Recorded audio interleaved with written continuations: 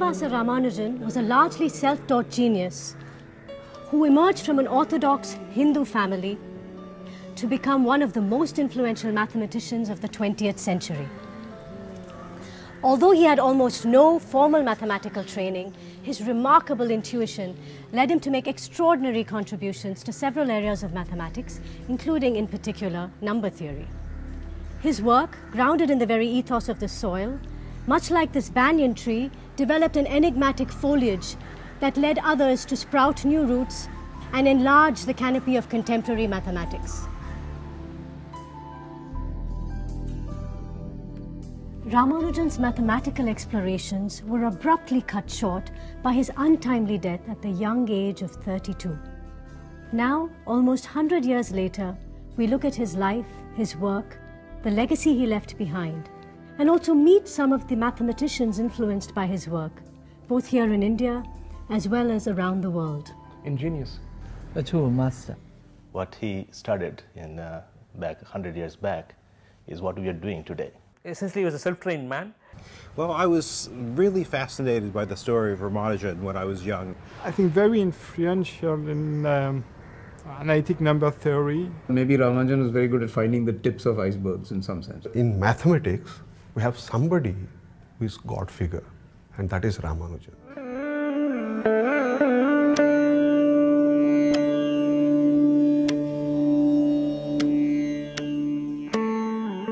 Srinivasa Ramanujan was born on the 22nd of December, 1887, in a small district town of southern India. To commemorate his birth centenary, we made a docudrama film with enactments in 1987, more than 25 years ago. Today, walking in the footsteps of the genius, we visited many places associated with his life with a group of mathematicians: Ken Ono, A. Raghuram, K. Srinivasa Rao, and T.V. Venkateswaran. It's in this small town of Erode that Srinivasa Ramanujan was born.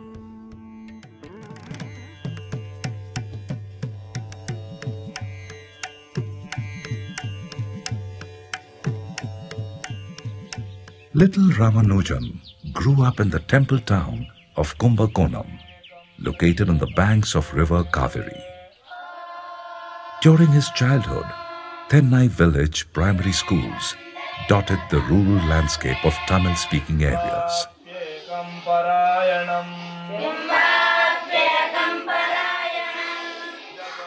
Collective recitations set to metrical verses help children develop a keen mnemonic ability. This oral tradition might have encouraged little Ramanujan's flair for logical thinking and deep reflection. In the Thinnai schools, the unique function of the pedagogy is to cultivate a memory which scholars would call it recollective memory, which is you remember and you memorize in order to be able to recollect. Here, writing is only an aid to memory, and the particular ways in which the memory was trained was in terms of, like you take the particular case of the Ponnilakam, the learning of the numbers.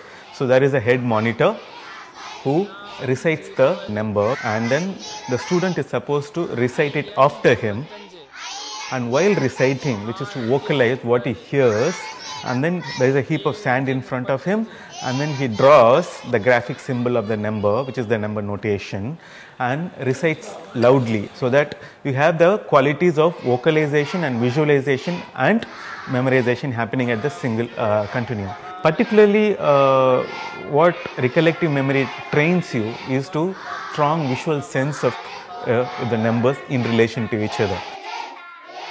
So the Kangayam primary school that he went to, we know for sure that the Thinnai schools continue to exist till about the 1920s. This familiar world of creating and cultivating an intimacy with the world of numbers was definitely part of the orientation of the Thinnai schools.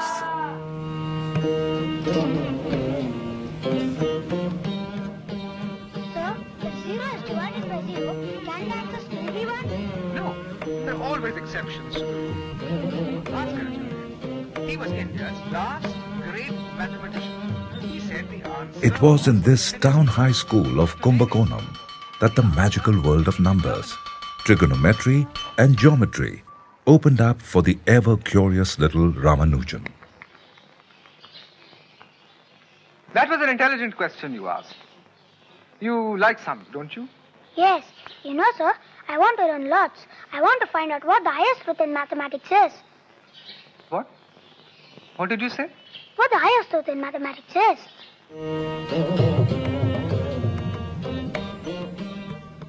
What we learned from the early mathematical development of Ramanujan is the importance of problem solving at the primary school level. The Hungarian mathematician and educator George Polya observed that mathematics develops critical thinking and a love for expressing ideas precisely. In my own experience, early exposure to the beauty of abstract mathematical reasoning and access to math and puzzle books helped me develop a passion for mathematics. At the age of 12, Ramanujan borrowed from older students Loney's textbook of plain trigonometry and completely mastered its contents. This book went far beyond standard curriculum and introduced rudiments of calculus too.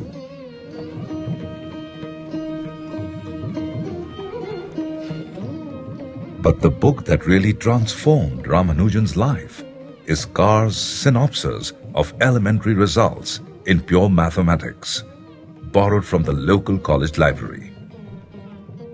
He engrossed himself in its methods of analysis and demonstrations and proved the propositions and formulae contained therein all by himself. You had excellent teachers like Seshu Iyer, who was very famous. So you got an opportunity for a good higher education in Kumbakonam. I mean, of course, other than Madras. You know, this is where he must have sat down and worked through Carr's synopsis and Loney's trigonometry. Yes, and just imagine, this is where he worked on his big slate before he recorded his findings in those famous notebooks. Right, he used to write on the slate and then flip over, write again, erase and then write. Yeah, that was here. That was here. And what we call as the first notebook got written here. I mean, a large part of it is including that things on magic squares and things of that kind. In 1904, at the age of 16, based on his outstanding performance in school, Ramanujan won a scholarship to the government college in Kumbakonam. By this time, he had already started producing original research. With not much encouragement from his professors and in isolation from the mathematical community of his time, he worked on problems in algebra, trigonometry and calculus, studied infinite series and played with prime numbers. A raw genius, he independently rediscovered several existing results as well as made new discoveries. He is said to have drawn inspiration from his family deity, the goddess Lakshmi Namagiri. However, being totally immersed in mathematics, he neglected all other subjects, and the government college did not renew his scholarship. So in 1906, he moved to Patayappa College in Madras. But there too, he concentrated exclusively on mathematics and did not pass the necessary examinations to enter the University of Madras.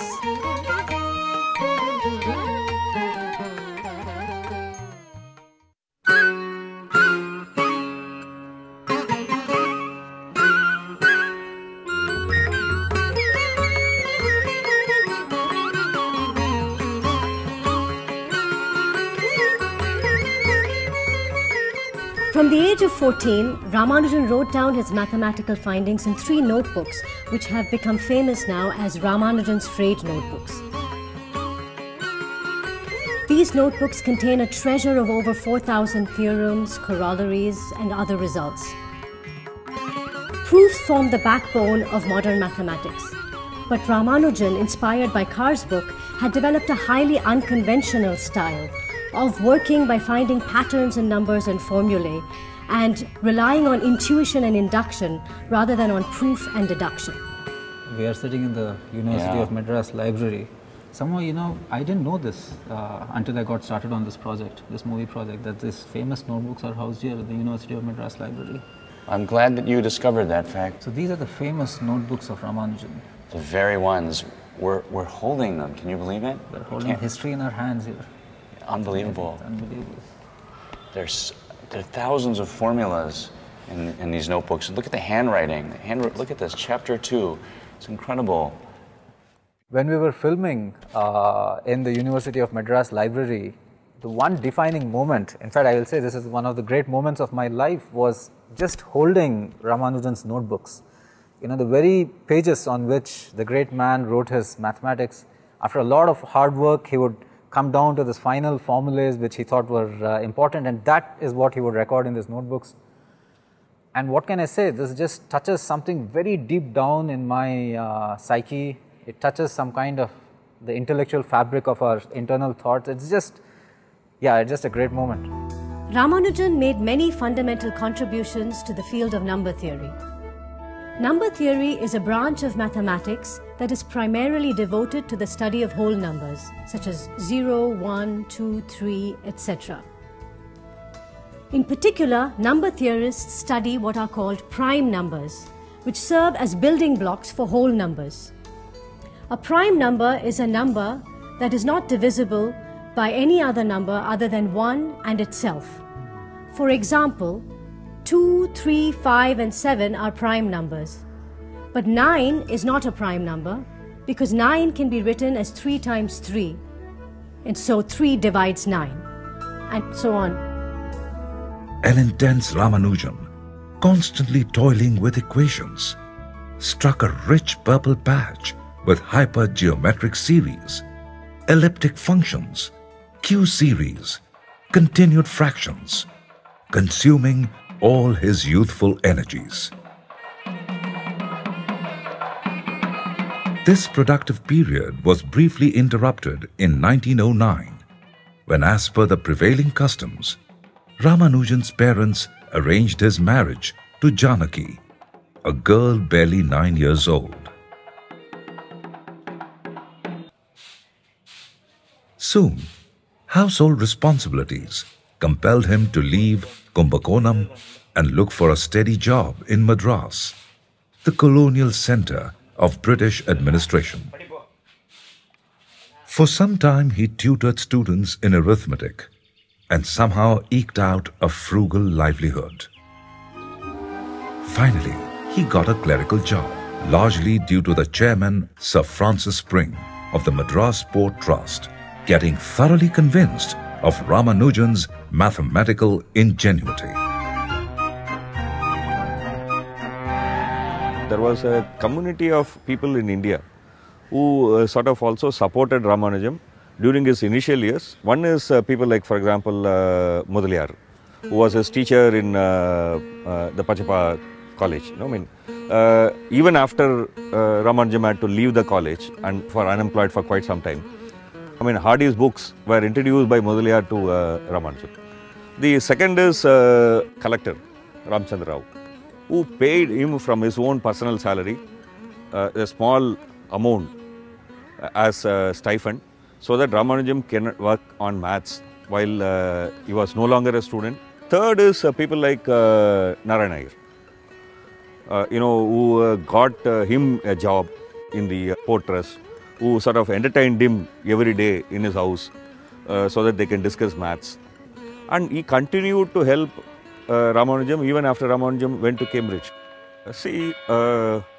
People like Professor Ramaswamy. Actually, he was a government servant. He was one of the founders of Indian Mathematical Society. People like him encouraged Ramanujan to write. I mean, till then, Ramanujan was sort of keeping a journal, his notebooks. I mean, he was just keeping it to himself, maybe showing to a few people. They said, no, that's not the way, for example, science is done in, modern world. So they encouraged him to publish. So some of his earlier papers came in Indian Journal for Mathematical Society. His work on probabilistic number theory or elliptical function or continued fractions, they all have a lot of application even today. It's an important contribution. In 1957, the Tata Institute of Fundamental Research in Mumbai brought out a facsimile edition of Ramanujan's notebooks, which had hitherto been lying dormant at the University of Madras. For the first time, Ramanujan's startling results were brought to the attention of mathematicians around the world. Subsequently, in 2012, the Tata Institute published a second collector's edition of Ramanujan's notebooks. I'm here to talk with the director about this publication. So what motivated the Institute to bring out a second edition of Ramanujan's notebooks? Yes, well, 2012 marked the 125th birth anniversary of Srinivasa Ramanujan. It was an occasion to celebrate his life and his work, which has had profound impact in mathematics. TIFR organized a number of events to mark the occasion. One of the things we did was to produce the second edition of his notebooks, beautiful and very, very important set of notebooks of Ramanujan.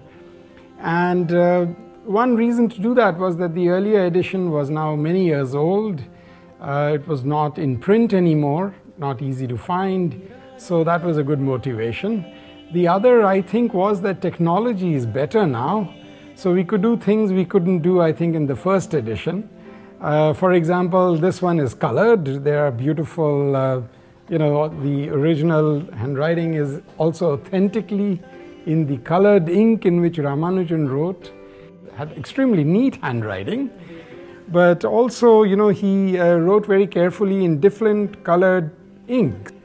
Another reason for the second edition is that Professor Bruce Berndt, who's a well-known mathematician and has spent a good part of his life working on the notebooks, in fact, has contributed a preface to it.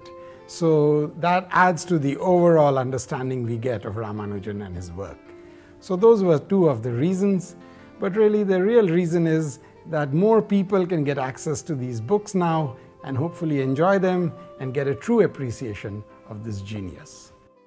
For more than 50 years, people got to see this publication, and when this went on out of print, Tata Institute wanted to reprint this book. When we saw the notebooks, we were first really very excited. While there was excitement, we were also feeling sad because it was laminated. But then this has to be preserved. Any material is laminated, it will deteriorate very soon. So it's important to capture the notebook in its original form, at least to whatever possible maximum levels. In fact, this factor pushed us to bring this book in color.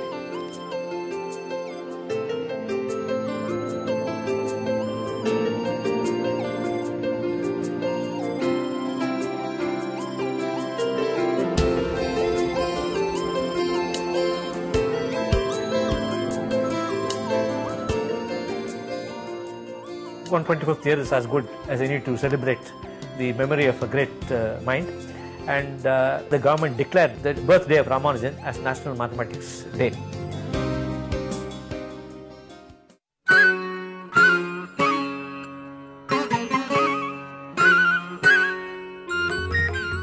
Mathematicians are remembered not only for their theorems, but also for their insightful conjectures or intelligent guesses they believe to be true. One example is Bertrand's postulate. The French mathematician Joseph Bertrand will forever be remembered for the conjecture he made in 1845 when he was just 23. Bertrand observed that between the number 3 and 6 there is a prime number, 5. Similarly, between the number 10 and its double 20, there are 4 primes, 11, 13, 17 and 19. Generalizing this observation, Bertrand postulated that between every number n and its double 2n, there is at least one prime number. And Bertrand checked that his postulate was true for all numbers less than 3 million. However, this still does not constitute a proof. For example, it does not show that there is a prime between 5 trillion and 10 trillion.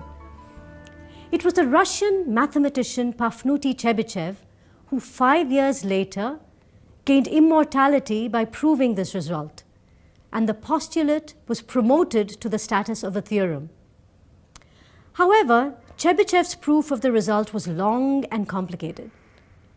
In 1919, Ramanujan provided an elegant 2-page proof of this theorem, in an article that appeared in the Journal of the Indian Mathematical Society.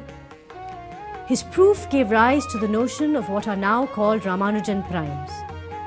Interestingly, 13 years later, unaware of Ramanujan's proof, the Hungarian mathematician Paul Erdős, then just 18, gave another proof.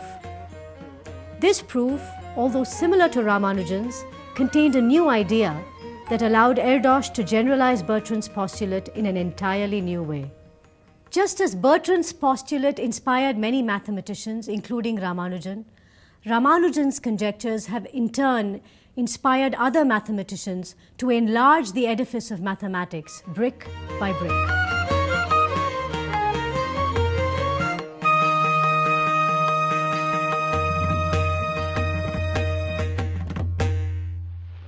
I beg to introduce myself as a clerk in the Madras Port Trust. I am now about 25 years of age and striking out a new path for myself. I have made a special investigation of divergent series. The results are termed by the local mathematicians as startling, but they are not able to understand me in my higher flights. If you are convinced that there is anything of value, I would like to have my theorems published. To Professor G.H. Hardy, Trinity College.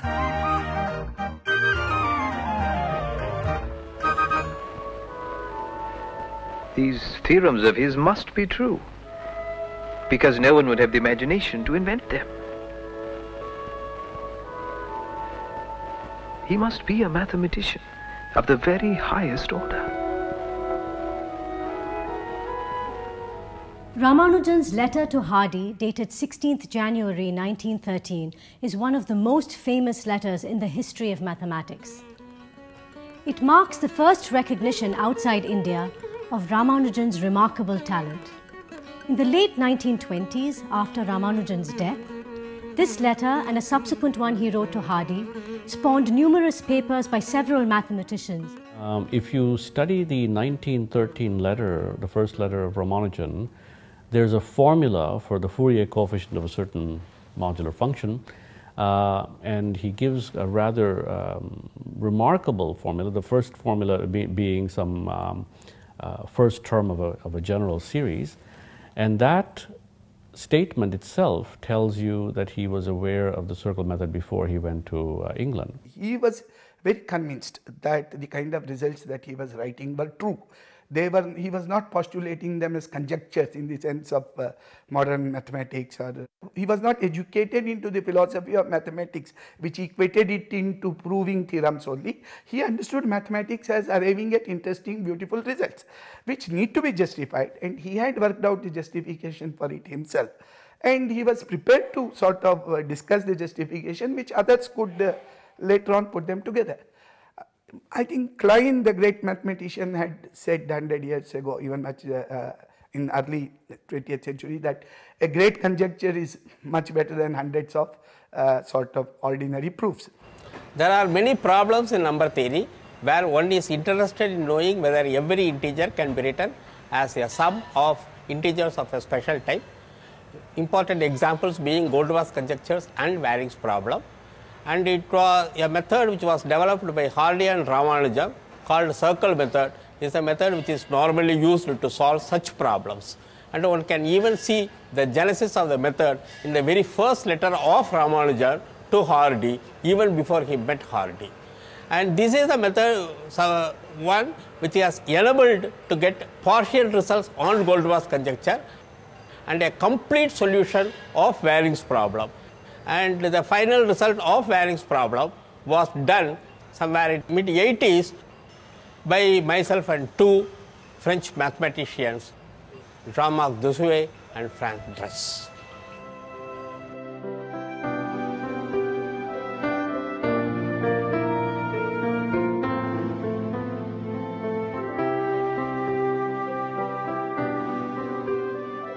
It is here, at the Trinity College, that Professors G.H. Hardy and to a lesser extent J.E. Littlewood mentored Ramanujan, only to be continually amazed by his remarkable originality. Later generations of mathematicians were to proclaim his conjectures as unexpected, elegant and deep.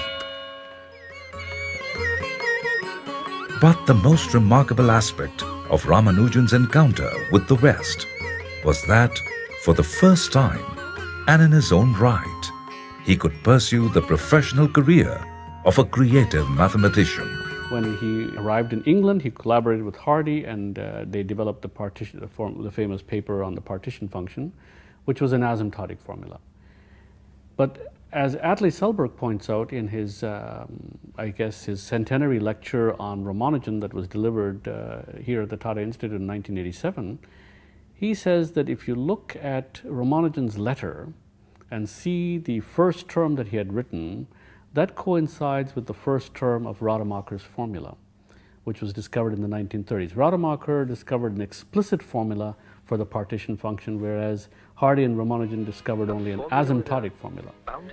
Now, Selberg, I think, semi-humorously points out that Hardy was to blame for this debacle because Ramanujan was going in the right direction of trying to get an exact formula, and it was Hardy, he says, who steered him in the wrong, if you want to say, wrong direction.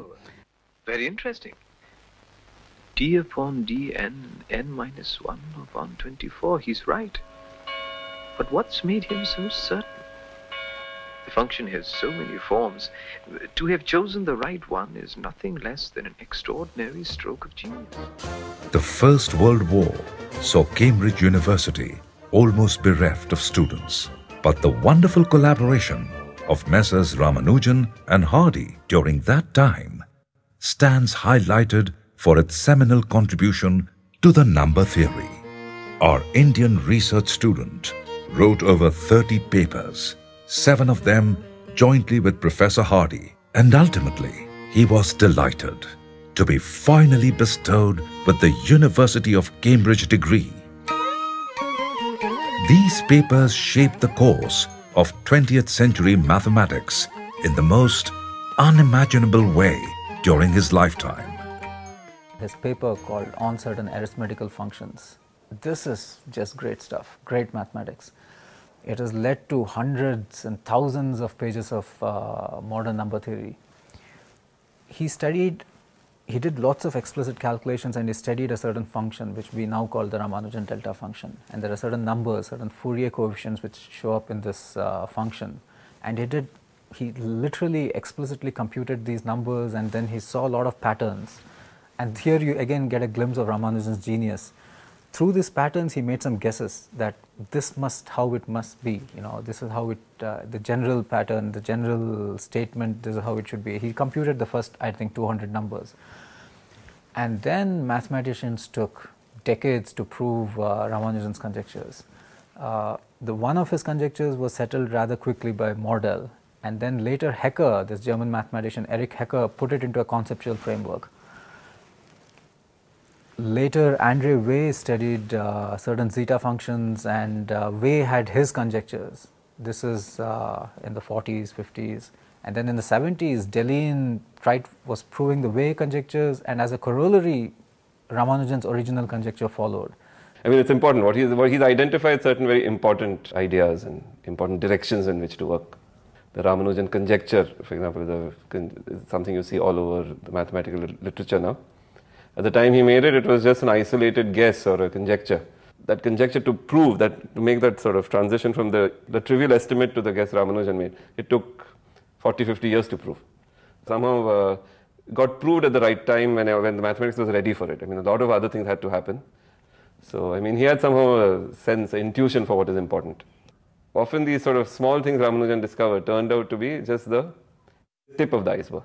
Now as mathematics is developing and we have a more general framework, then you see that a lot of Ramanujan's original work fits into a much bigger picture. And a lot of times that happens in mathematics, that you don't fully understand a problem until you generalize it to a much more complicated problem, and you establish all of the necessary tools to be able to finally tackle. You see this progression of thought right from the early 20th century through Hecker's work in the 30s, through Andre Weil, through Deligne in the 70s, and finally into the Langlands program, which is a very huge, very fertile area of research in modern mathematics. It's the grand unifying principle, and if you really want to get into the Langlands program, you have to understand Ramanujan's original paper and this progression of thoughts. So it's just, to me, this is the grandeur of mathematics, and Ramanujan's paper is at the heart of it. The Hardy-Ramanujan theorem concerning prime factors of a natural number being roughly log n.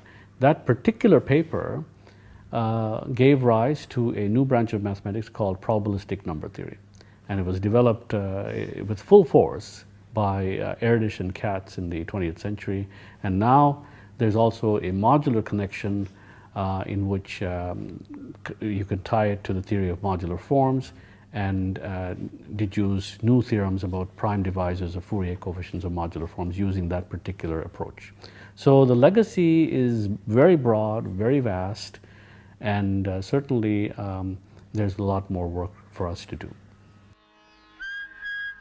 The cold, damp English climate, wartime deprivation, and his strict adherence to vegetarian diet all conspired to make Ramanujan seriously ill. He was admitted to several sanatoriums, suffering from tuberculosis.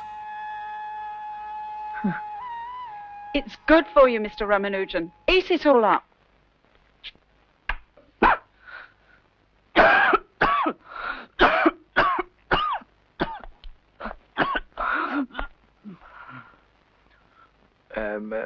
Ramanujan, I just took a taxi cab, number 1729. Seems rather a dull number to me. What do you think? 1729. 729, 1001.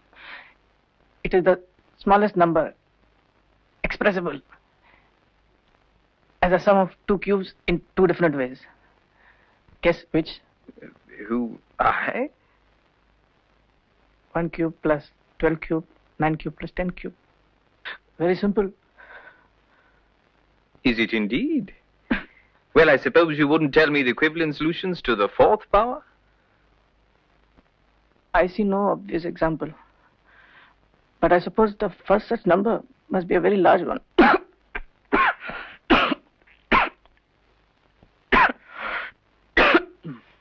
I'm going back now. Home. With the same disease inside me. You know you've been elected an FRS. You are a success. They want you here. You must fight your TB. You must.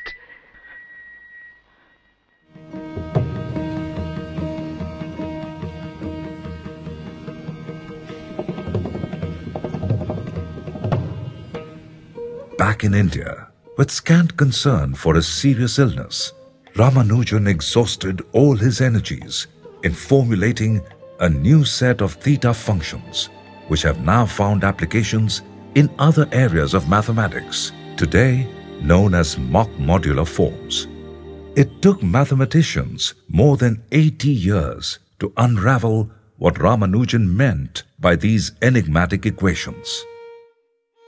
A little over a year after returning to India, in the festering heat of summer, an ailing Ramanujan lapsed into coma and passed away soon after in this very house. He was young, only 32 years old. Ramanujan recorded the discoveries that he made in the last year of his life on a collection of loosely ordered sheets of paper, which were dispatched to Hardy after Ramanujan's death. But several years later, this collection was misplaced, and so it came to be called the Lost Notebook. This collection was rediscovered only in 1976, when the mathematician George Andrews stumbled upon it in a box in the Wren Library of Trinity College, Cambridge. There were several things that were in Ramanujan's handwriting. One was the last letter that he had actually written to G.H. Hardy in the last year of his life in 1920.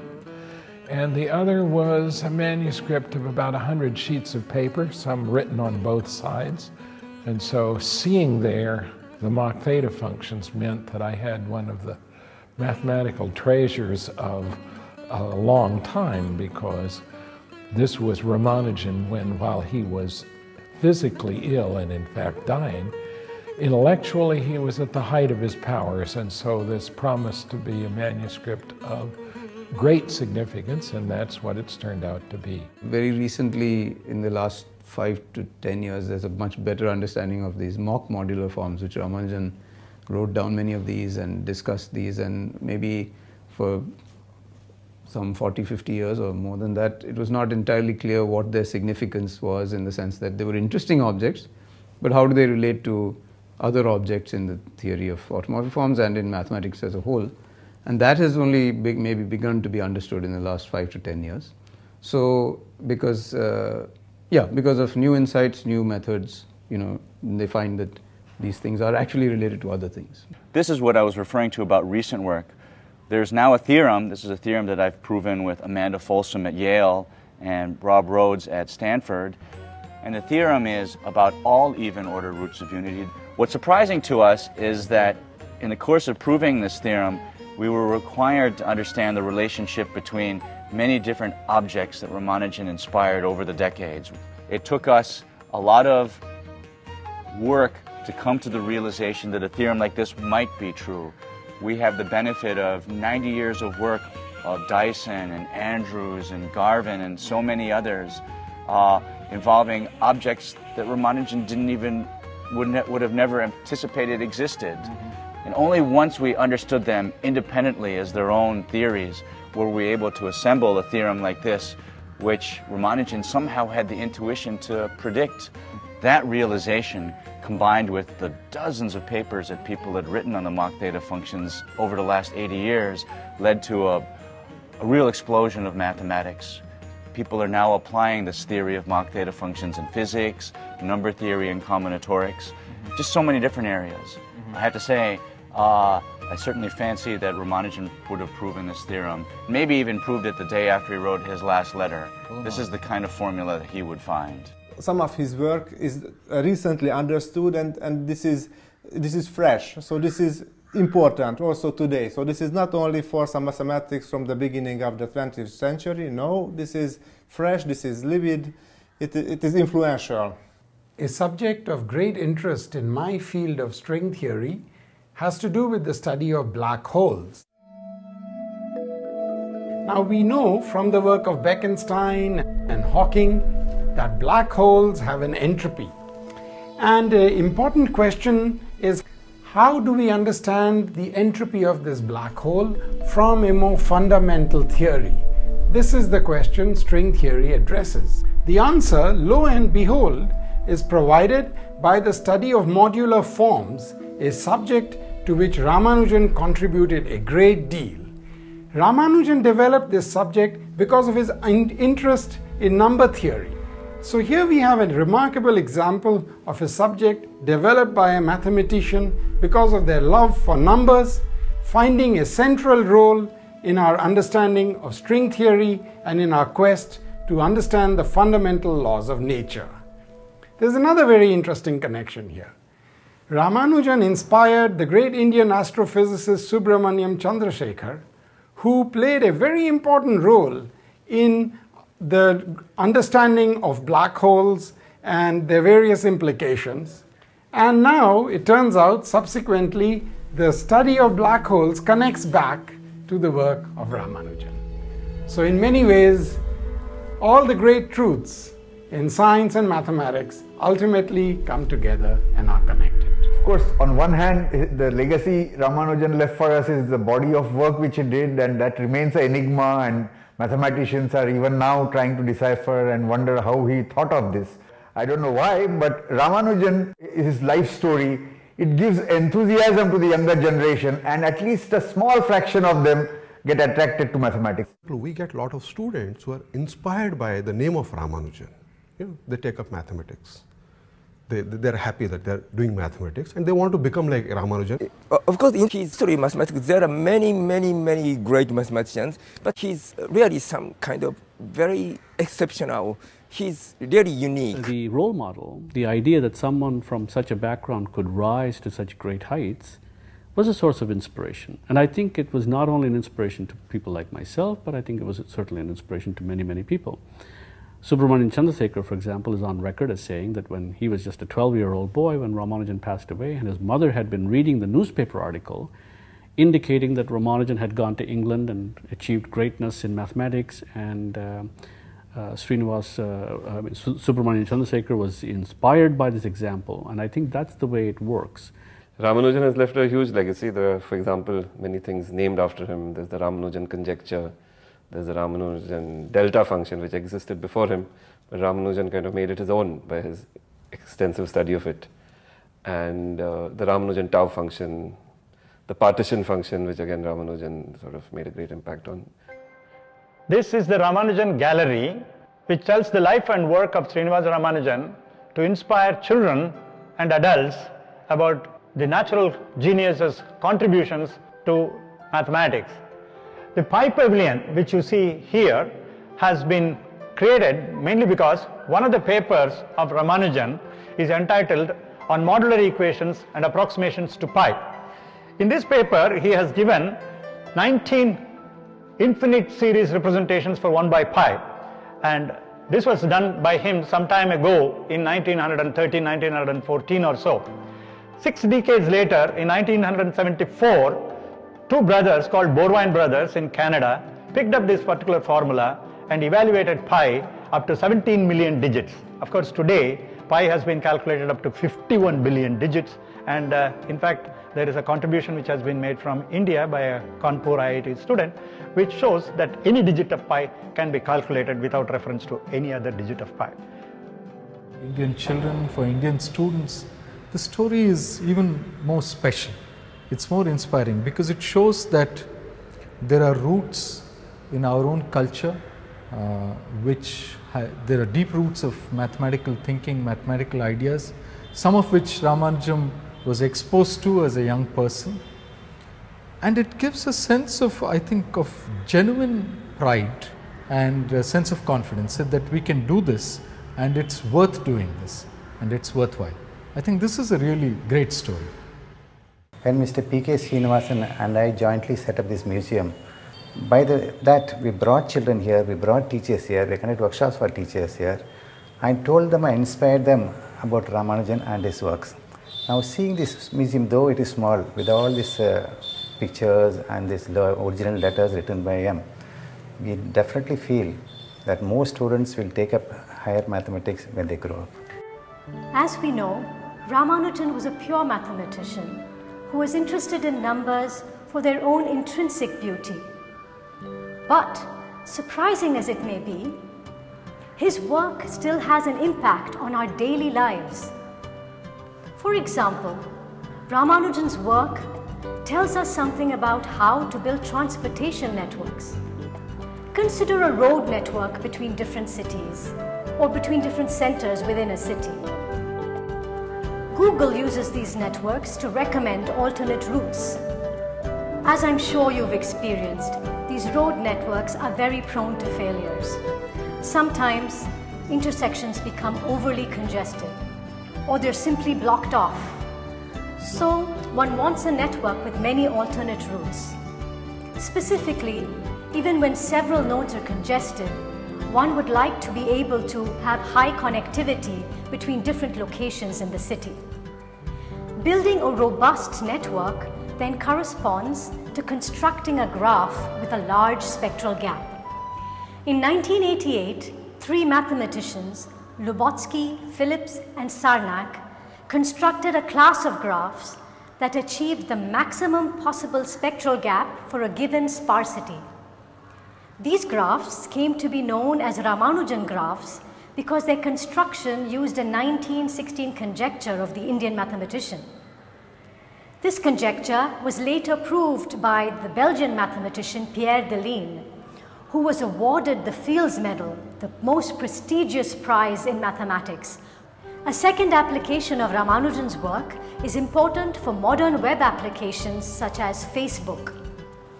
In particular, Ramanujan-type graphs arise in the design of algorithms for detecting communities or groups of people with shared interests in such social networks. The study of such randomized algorithms is a part of the field of probability theory, which is my own domain of research. Thus, we see that Ramanujan's work from the early 1900s continues to have a profound impact on both fundamental and applied mathematical research to this day. Ramanujan's discoveries are not like discoveries with proofs. It's discovery through intuition. Okay, so he conjectured, the existence of these mock modular forms. These are some very, very special modular forms which are being, whose properties are being unearthed even in mathematics only now. And there's a work by string theorists and mathematicians together, okay, in trying to understand some new properties of some, black holes, tiny black holes, and in which this is all married together, and it's a wonderful unification. And both music and mathematics are about patterns and about stringing together patterns in a way to tell a complete story. Just like when you're improvising on tabla or in any improvisational form of music, you follow your intuition. It's not like you're using some formula or some algorithm. I'm going to proceed in this way in order to make my musical piece. Mathematics should be done the same way, and Ramanujan exemplifies that way of doing mathematics. As someone has said, mathematics is like a big symphony in which you hear various themes, they come together, they interweave with each other, sometimes dissonance is set up, right? Various things happen, but Ramanujan, for example, the themes Ramanujan set up through his work, they continue to be heard in mathematics, and, intertwined with various new ideas which also come up, and hence they gather complexity, strength, interest, beauty. Mathematicians around the world find his body of work intriguing. Today, nearly 100 years after his death, we find mathematics has slowly developed sophisticated tools which are unraveling some of the secrets hidden behind his intuitive suppositions. Over the years, the mythical tree in Ramanujan's legendary garden has opened up new vistas of possibilities. New branches of mathematics have sprouted and proliferated and found application in varied fields of different sciences, implausible in his own times. His fertile mind envisioned a world where science and mathematics converge to uncover the fundamental principles governing our universe. This, then, is the legacy of a self-trained mathematician who straddled the world of numbers in early 20th century and continues to inspire generations of mathematicians even today. Mathematics is like a beautiful jazz orchestra in which the creative melodies of different mathematicians harmoniously blend to form beautiful compositions. Ramanujan can be seen as one of the great conductors whose conjectures have spurred mathematical developments all over the world. Researchers continue to study properties of various mathematical constructs bearing his name. Thus, the legacy of Ramanujan is still very much felt to this day.